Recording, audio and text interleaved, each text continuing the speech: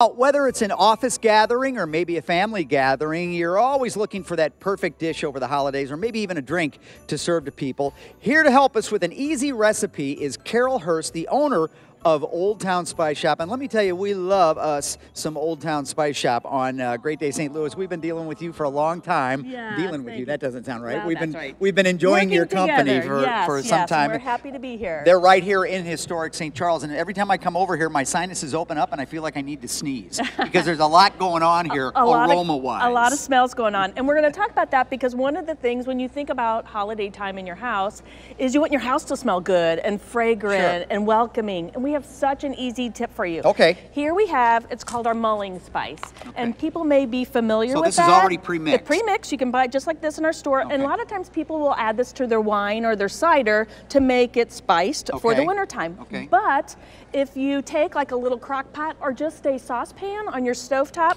take some of that spice, throw it in there. Let the water heat up. Let the water heat up and let it simmer. I keep a little saucepan on my stove like all the time. I leave it there, even turn it off, but overnight. Sure. And the next morning, top it off with a little bit more water, and then your house will smell like oranges and cloves and allspice. It's already all pre-mixed up, so we don't have to worry about what's going to make it smell holiday-ish. Right, Christmas, right there. You have Christmas in a a little bin. package. And then speaking of Christmas, and then we were talking about all the things for your family and friends and office workers.